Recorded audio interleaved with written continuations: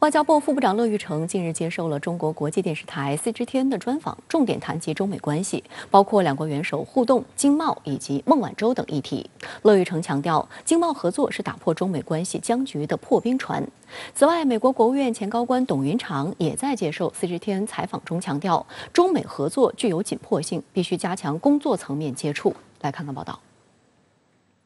在专访中，主持人问了一个全世界高度关注的问题。Well, the question on the minds of a lot of people now is, will there be a summit between the two presidents before the end of this year, or let's say in the near future? And if so, will that be a turning point in bilateral ties?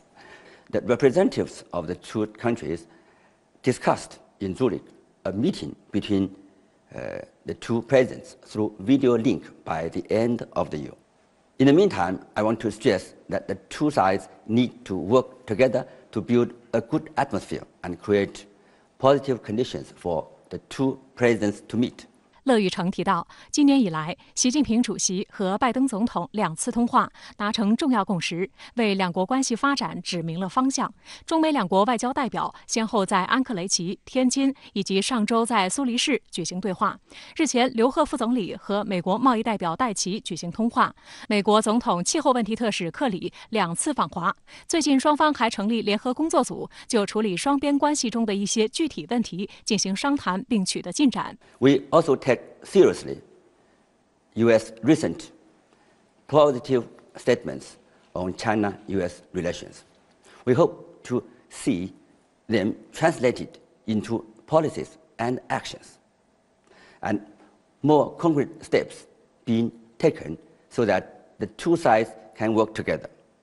to answer what we call the question of the century. 乐玉成副部长在整个的访谈中间不避讳谈双方之间存在的这种分歧。中美关系的确是非常的复杂，中国对中美关系本质界定带来的将会是一个中美互利和世界各国共同繁荣的前景，而美国对中美关系战略竞争的这种定位，最终带来的是中美之间的纷争不断、区域的分裂对抗加剧的这样的一种局面。上周一，美国贸易代表戴琪就拜登政府对华贸易政策发表演讲，提到中美脱钩不现实，并且认为再挂钩是一种遥远的可能。但戴琪也提到，要和盟友一起应对中国的所谓非市场行为。乐玉成表示，中方注意到美国贸易代表的讲话中有一些积极因素，同时坚决拒绝其无端指责。I want to stress that China and the United States are an indivisible community with shared interests. Economic cooperation and trade are vital to the shared interests of China and the United States, and any setback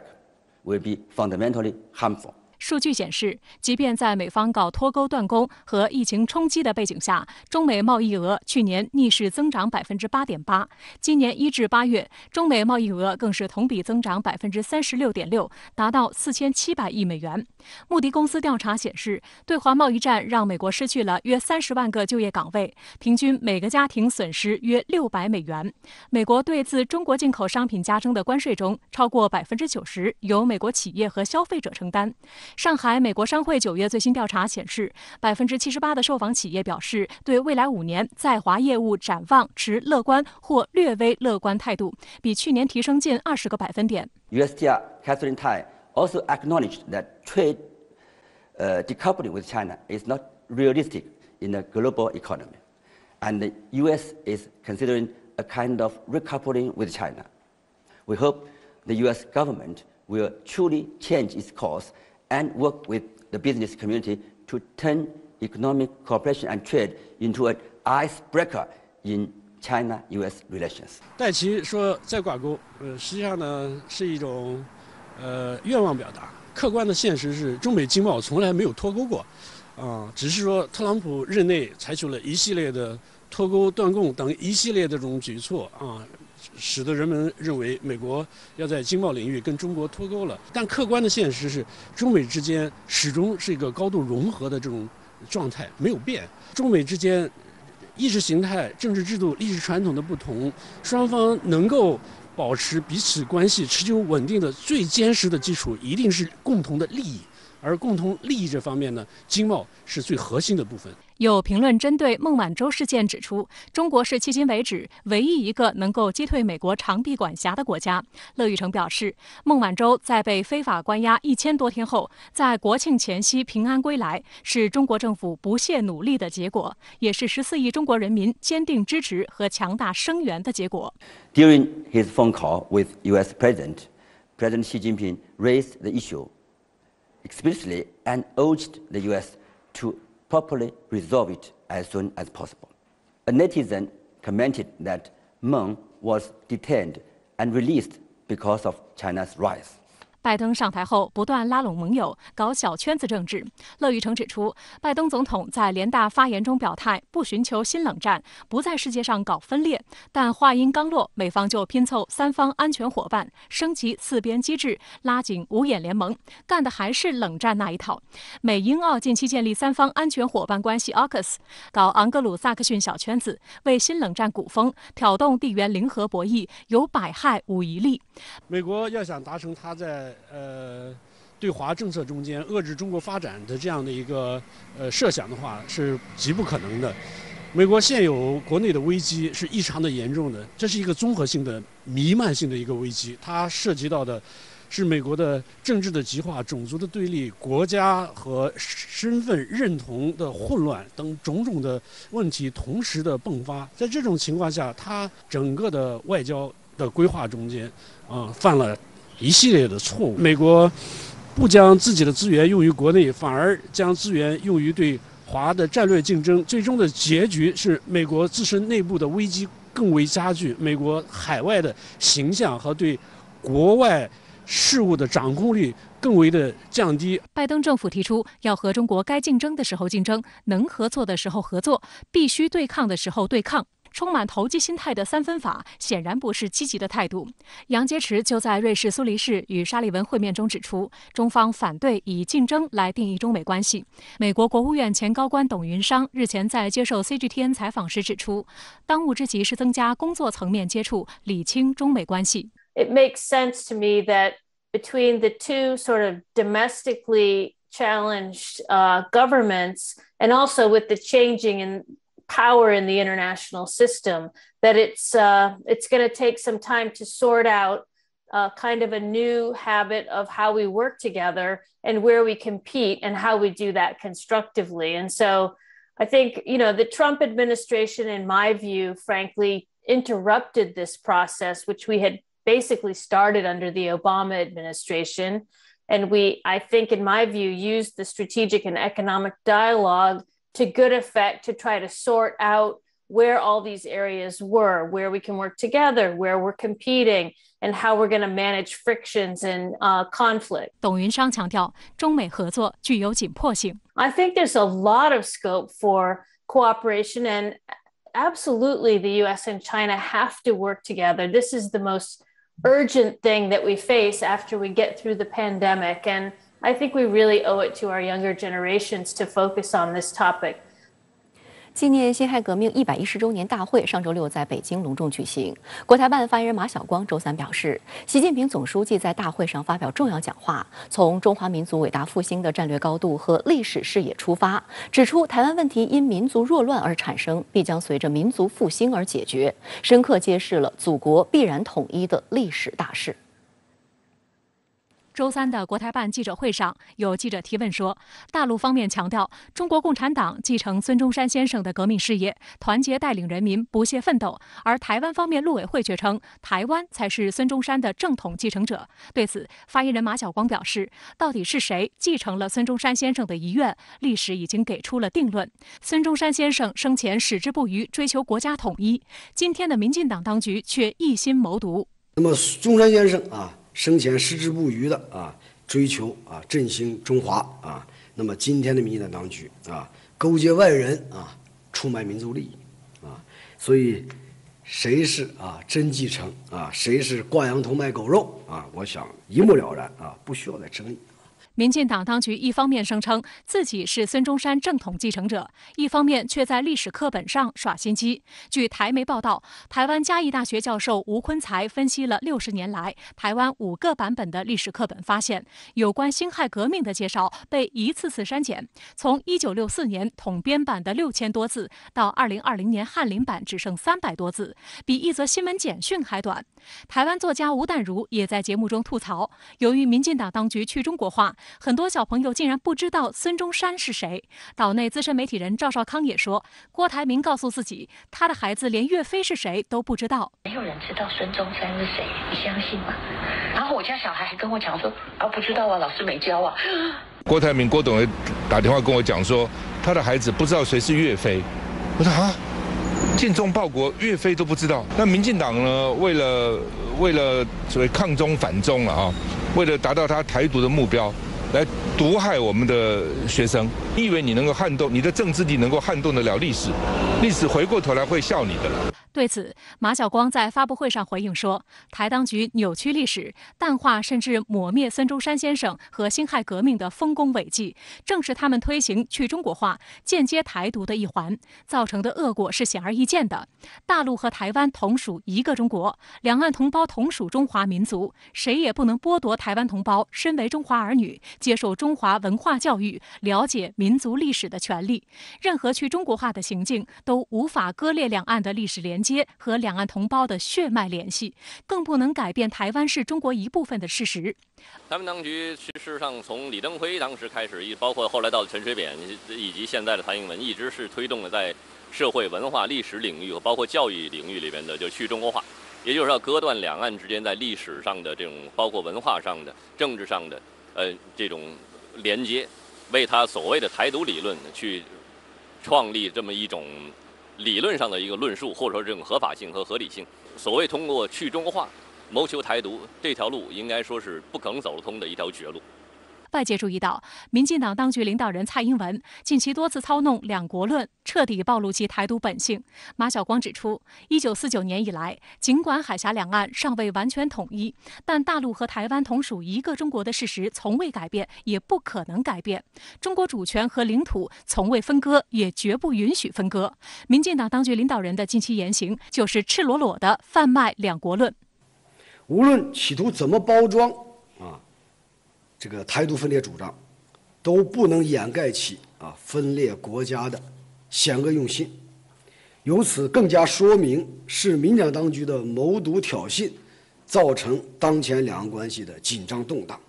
威胁台海地区的和平稳定。我们打击遏制台独，完全是必要的正义之举。两岸关系和平发展协同创新中心主任、厦门大学特聘教授刘国深在接受深圳卫视记者采访时指出，蔡英文近期言论对两岸关系伤害极大，就是一种借壳上市的台独行为。这样做，它的危险性在于说，两岸之间，就中共跟民进党当局之间，这是彻底的失去了所谓的政治回旋的余地。过去他还扭扭捏捏的，还有些修饰的一些语言。这一次这样子讲，他所谓的不冒进，明明是在冒进，这是重大的一个冒进的行动，不加修饰的冒进。那马晓光今天在回应多个提问的时候，都强调了当前台海紧张动荡的这个局势根源就在民进党当局。那在回答我关于大陆将采取哪些措施进一步进行遏制的问题时呢，马晓光也强调，我们不仅有斩钉截铁的态度，也有行动和决心。我想，如果你关心两岸关系关心台海局势，你就可以看到我们这个不仅有斩钉截铁的遏制台独的态度我们也通过行动展示这种决心我想这场斗争正在继续一定是以台独势力的失败而告终。据央视军事微信公众号周二报道，近日南部战区海军航空兵某旅组织歼击轰炸机在南海某海上靶场展开对海面目标实施精准打击、攻势布雷等演练。此次共出动战机数十架次，灵活采取攻击方式，发射航空炸弹、火箭弹等实弹，对目标进行梯次打击。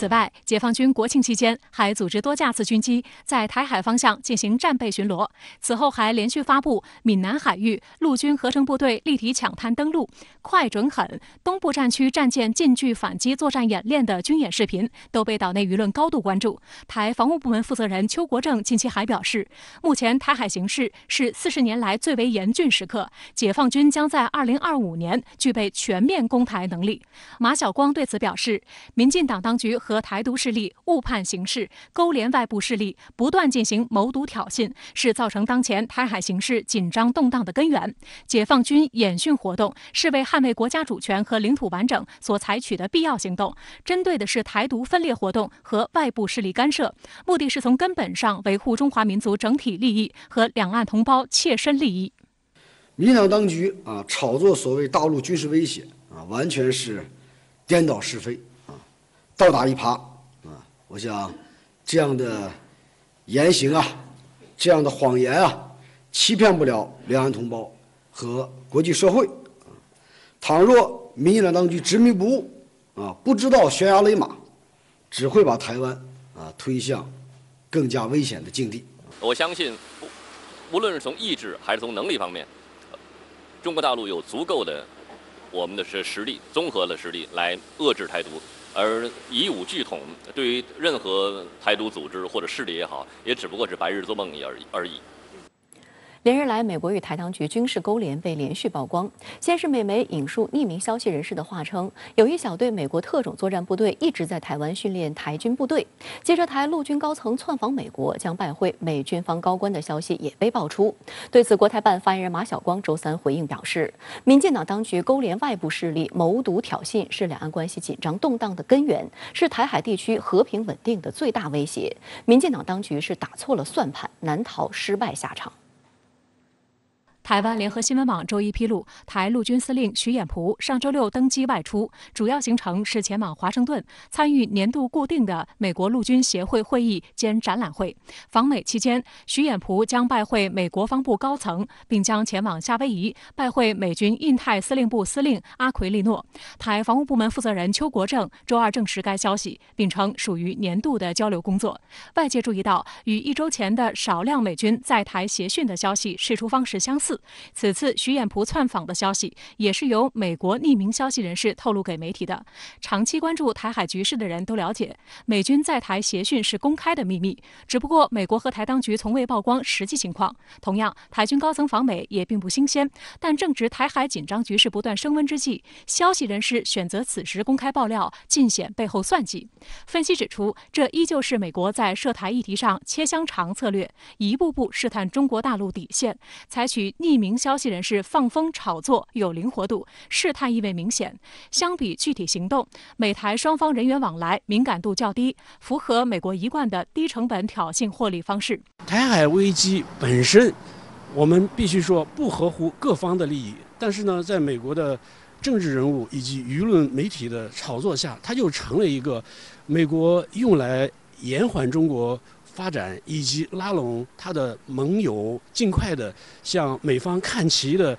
一个环节和一个操作，这是非常危险的。国台办发言人马晓光周三就针对美台勾连问题表示，台湾问题是中国的内政，也是中美关系最核心、最敏感的问题。马晓光提醒，美国在台湾问题上对中国是有承诺的。美国应该切实恪守这些承诺不要向台独势力发出错误信号，更不要给台独势力撑腰打气，以免呢这个进一步来损害中美关系和台海地区的和平稳定。外交部副部长乐玉成近日接受 CGTN 专访时也重申，一个中国原则是中美建交和中美关系的基石，基石不牢，地动山摇，把基石当牌打，就如同爆心玩火一样危险。I wish to emphasize that any attempt to contain China by using the Taiwan question and obstruct China's reunification and rejuvenation will end up in failure.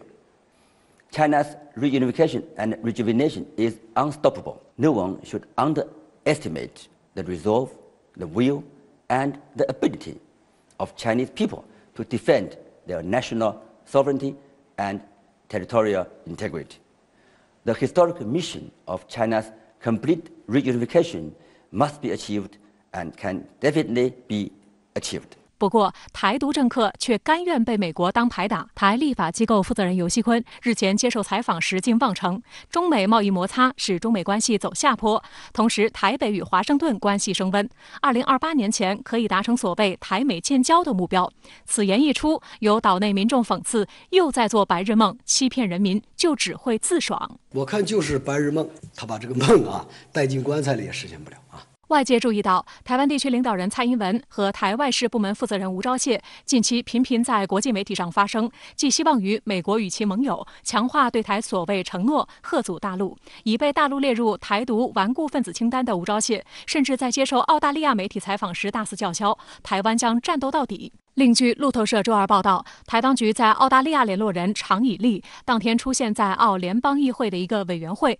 寻求澳议员支持台湾地区加入全面与进步跨太平洋伙伴关系协定 CPTPP， 并声称此举将为受中澳关系影响的澳企释出强烈信息。观察指出，常以利此次出现在澳联邦议会，表面上看是台当局利用澳大利亚目前的反华氛围进行炒作，但更需要警惕的是，澳大利亚为台当局提供了一个可以充分表演的平台。CPTPP 目前虽然由日本主导，但是依照日本的号召力，想要组织起如此庞大的跨区域经贸组织仍力不从心。因此，澳大利亚目前正在积极和日本、加拿大进行合作，希望可以在没有美国主导的情况下，成立一个在经贸领域孤立中国的多边组织。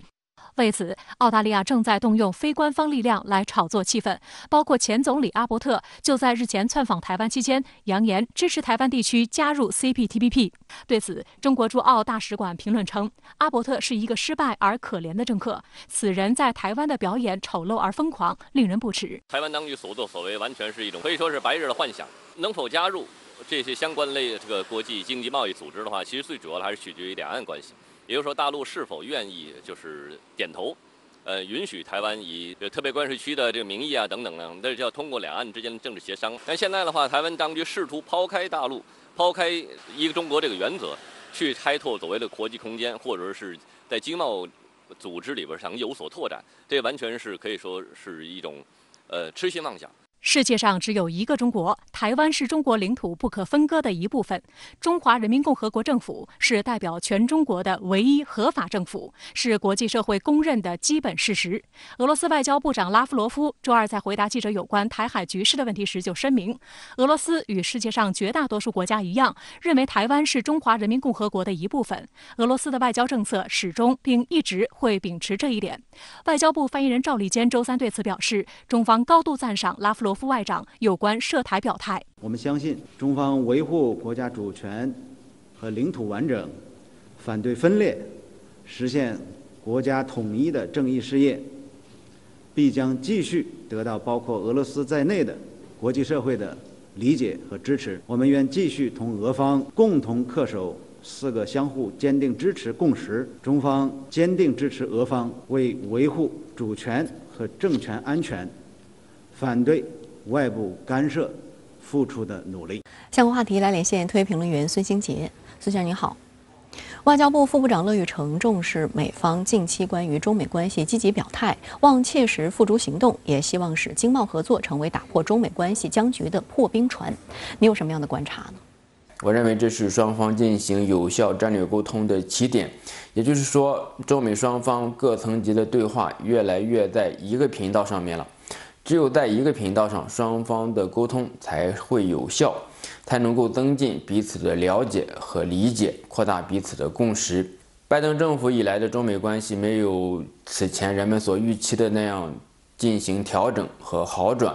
其中的原因是非常复杂的，但是近期中美关系的变化从根本上来说是由中美关系的性质和结构来决定的。习近平主席说，搞好中美关系是一道必答题，这是对中美关系的精准把脉。中美两大国是全球化时代的大国关系，进一步说就是处于单一全球体系的大国关系。这就意味着双方是在同一个全球市场体系内的合作伙伴，市场关系是非常复杂的系统。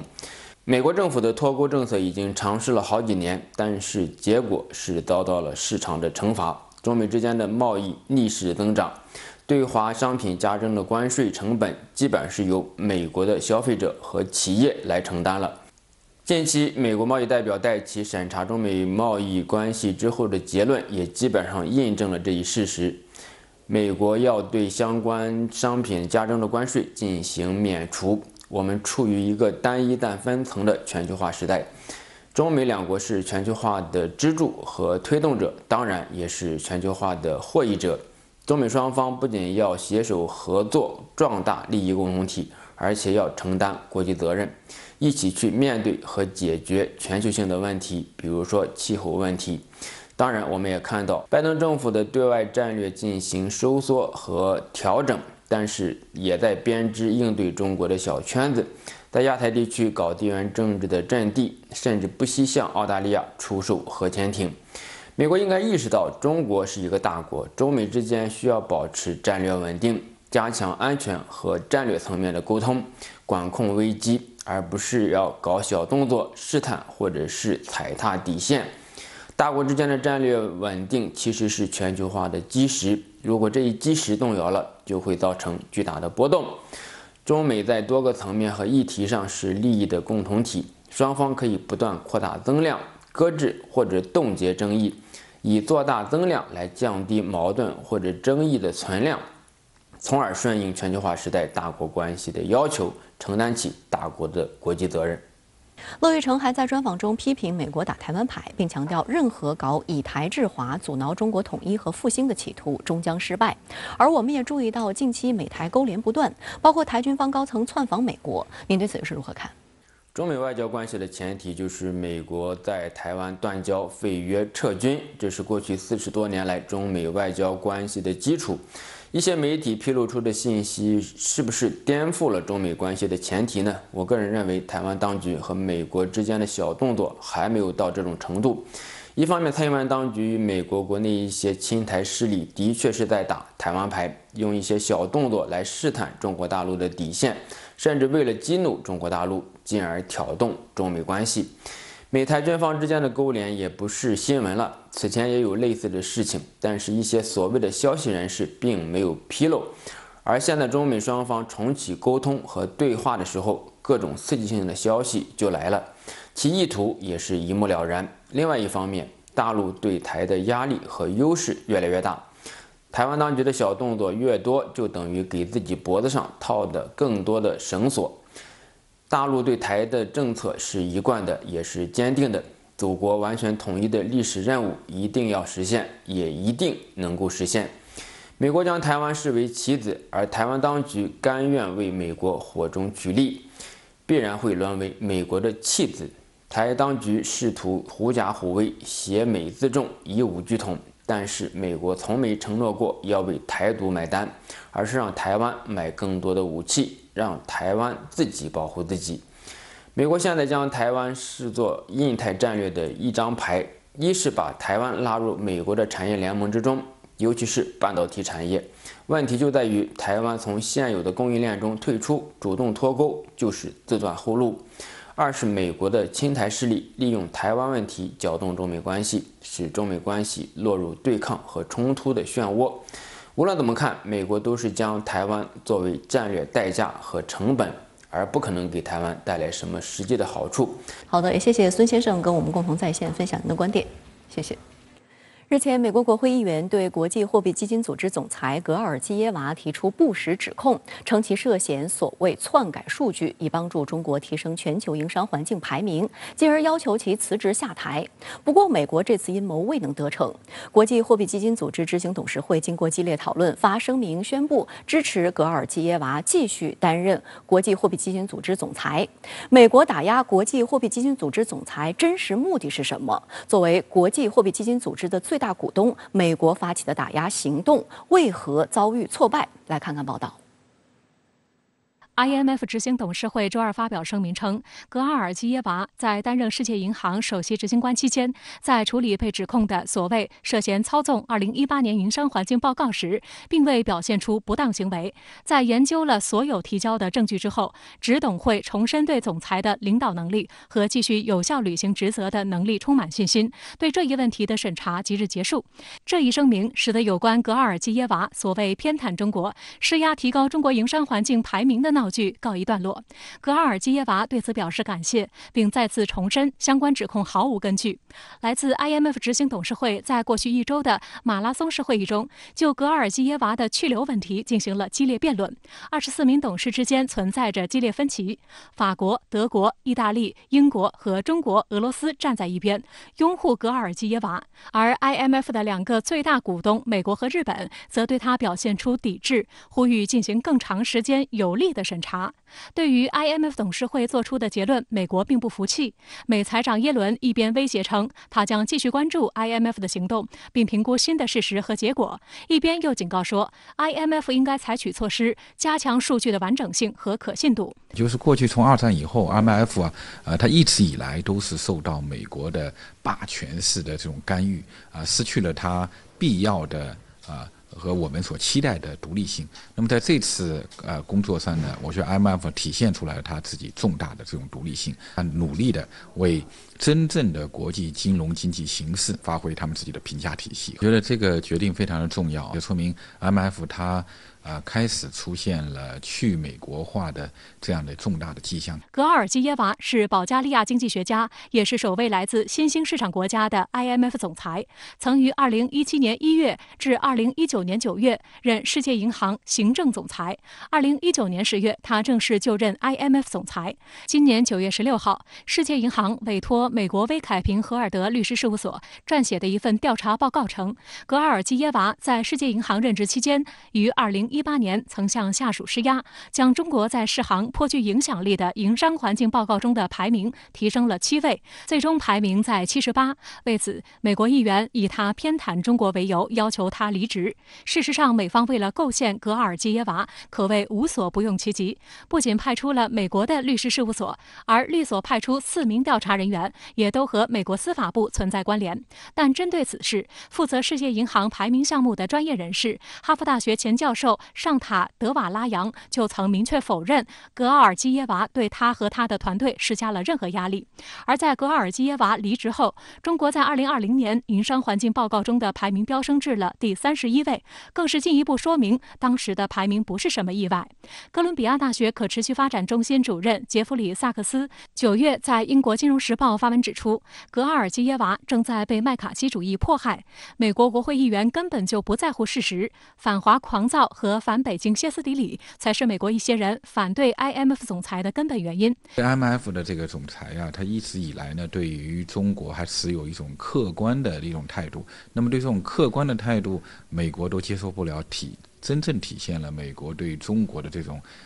信心这个已经完全不足了他内心的底气也不足了，他都允许不了一个国际组织的这个高管层和他的负责人对中国持有客观的态度，也体现了他对中国崛起的这种巨大的焦虑。更重要的是呢，我觉得也暴露了美国对外战略它的虚伪性和双重标准。观察指，长期以来，世界银行和 IMF 这2家最重要的国际金融机构都被美国和欧洲把控，世行行长长期由美国把控，而 IMF 总裁则由欧洲人担任。美国此次对 IMF 动手，实则是打着一箭双雕的主意，一边向中国泼脏水，一边施压格尔基耶娃辞职，在 IMF 内部抢班夺权。但事到最后，美国挑起的所谓偏袒中国闹剧，已经成了美欧之间的博弈。以法国为首的欧洲力压美日，保下了格尔基耶娃，宣示了欧洲对 IMF 的掌控力。法国财长布鲁诺·勒梅尔周一表示，美国采取遏制中国的政策并不奇怪，因为掌握全球霸权的美国不想看到自己被中国赶超。相比之下，欧盟的战略重点则在于保持独立。他称，美国想要与中国对抗，而欧盟则希望与中国接触。观察指，美国借营商环境报告问题所发起的攻势受到反制，凸显了中国在国际经济治理机制中的话语权短板问题。从报告风波看，话语权仍然被美欧所主导。美国的攻势之所以能够形成，与其对世界银行的掌控力高度相关，这反映了美国的话语权。而美国攻势的失败，同样是在于对欧洲对其话语权的捍卫。今年是中国加入世界贸易组织20年，在融入全球化发展过程中，中国高度重视在世界银行、世贸组织以及 IMF 等国际经济机制中的话语权建设，也取得了不少成效。目前，中国已成为世界银行的第3大股东国，在国际货币基金组织中，至今已有过3位中国籍副总裁。今年9月，中国正式申请加入全面与进步跨太平洋伙伴关系协定，再次表明中方扩大对外开放和推动区域经济合作的坚定决心。我觉得参与到国际金融治理是中国近年来的一个重大的战略。那么 IMF 呢本身呢，从2016年以来，人民币的这个话语权和份额呢已经提高到有史以来最高了。那么我觉得这需要一个巨大的过程，一个漫长的这样努力的这种进程。那么我相信随着全球有识之士的这种政治觉醒、金融觉醒，以及对美国霸权的发自内心的自觉的抵抗，我相信中国的金融话语权会越来越高，越来越到达中国经济和体量所匹配的这样的程度。相关话题来连线特约评论员陈斌。陈先生您好，国际货币基金组织总裁格奥尔基耶娃并没有因美国的指控而被罢免，那您是如何来看待这一闹剧的结果？主持人好，你把这件事儿用闹剧一词来形容非常准确。这件事的起因是美国的一家律所指控格奥尔基耶娃在担任世界银行首席执行官的期间，曾经偏袒中国，通过施压提高中国营商环境的排名。格奥尔基耶娃对此否认，但是美国议员要求他离职。于是国际货币基金组织执行董事会进行调查和质询。现在有了结论，他在世界银行任职期间没有任何不当行为，指责他偏袒中国和提高中国营商环境世界排名也是毫无根据。他继续履行总裁职责。之所以说是闹剧，就在于美国这空口无凭的制造出偏袒中国的一个谣言，并且进行大肆的宣扬。格奥尔基耶娃不过是靶子，抹黑和攻击中国才是目的。更可笑的是，即便曾在世界银行工作过的官员、同事、著名经济学家出面澄清，说那些都是谣言，美国仍然要求进行调查，还要进行投票决定。结果被打脸，好疼啊！美国以为自己想干啥就能干成啥事，可以罢令过关，结果碰的是鼻青脸肿。美国哥伦比亚大学教授萨克斯，也就是著名的休克疗法之父，发文指出，反华狂躁和反北京歇斯底里才是美国一些人反对 IMF 总裁的根本原因。美国国会中许多人希望格奥尔基耶娃辞职，原因不过是他不以北京为敌，坚持国际组织的公正性和包容性。看看美国的一些政客是不是太不体面、太恶心了？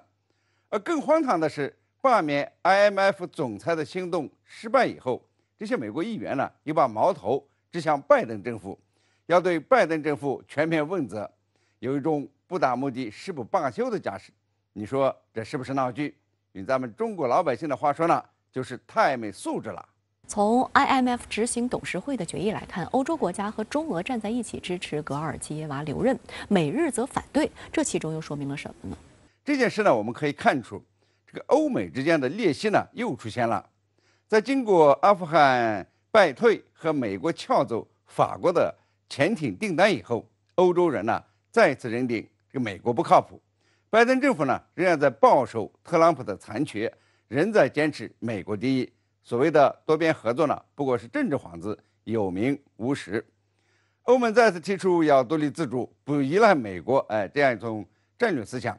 那么这次对待 IMF 总裁去留问题，欧洲国家坚持了自己的主张和利益，与美国说不。中俄与欧洲国家的关系也是趋好，结果这美日就被孤立了。从这件事我们可以看出，欧美对中国的政策存在明显的分歧。美国视中国为对手，想尽一切办法来抹黑和污蔑中国。欧盟则希望与中国接触，有分歧，但希望通过对话来解决。这个中欧都认为要维护联合国为核心的国际体系。当然这件事给国际社会传递的最明确的信号是，美国再强再霸道也会翻车，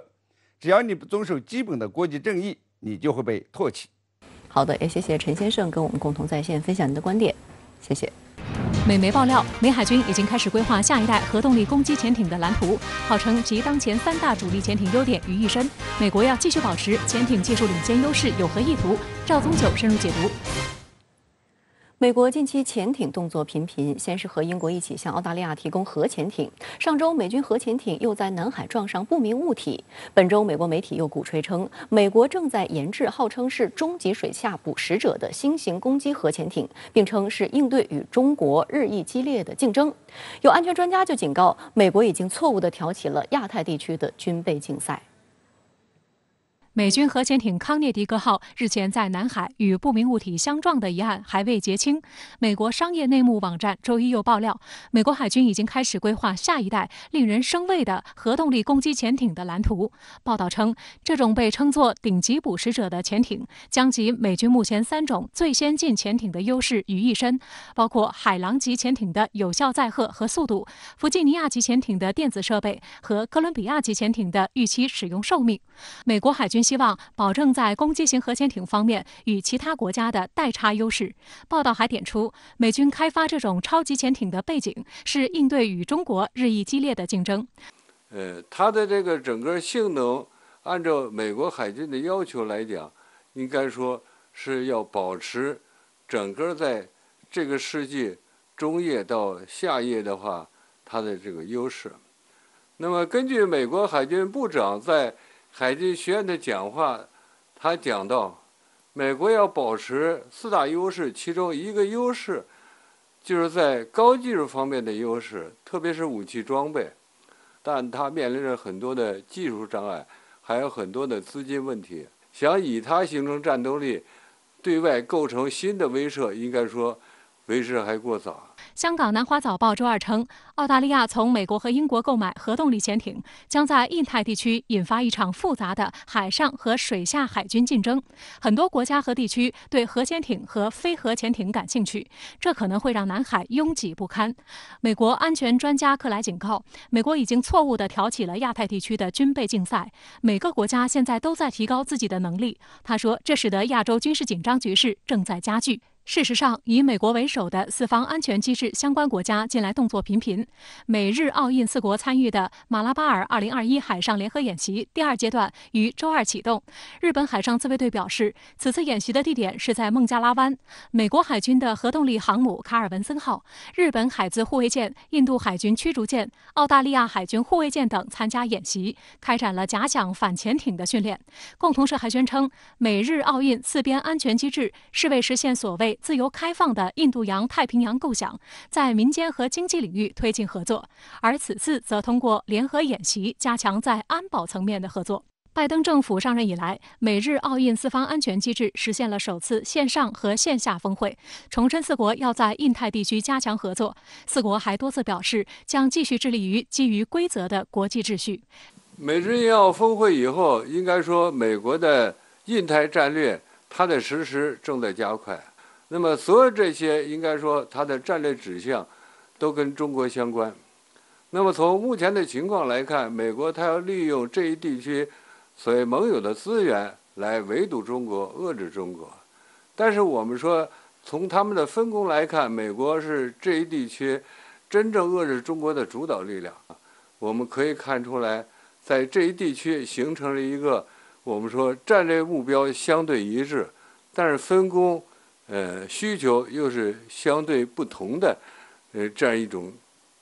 准结盟的这样一种状态。周二，在第76届联大法律委员会国内与国际法治议题举行一般性辩论上，中国常驻联合国副代表耿爽大使在发言中指出，一段时间以来，个别国家避而不谈国际法，却总是鼓吹什么基于规则的国际秩序，但他们基于什么样的规则，基于谁制定的规则，这种规则与国际秩序之间是什么关系，却闪烁其词，语言不详。如果真像他们说的那样，这里所称的规则就是公认的国际法，就是联合国宪章宗旨和原则，那么为什么不光明正大地说以国际法为基础的国际秩序，以联合国宪章宗旨和原则为基础的国际秩序？为什么要搞移花接木、偷梁换柱的把戏？耿爽说，我们不能不怀疑，个别国家鼓吹基于规则的国际秩序，其真实目的是想随意解释和适用国际法，把自己的意志强加于其他国家，用自己制定的规则取代普遍接受的国际法则。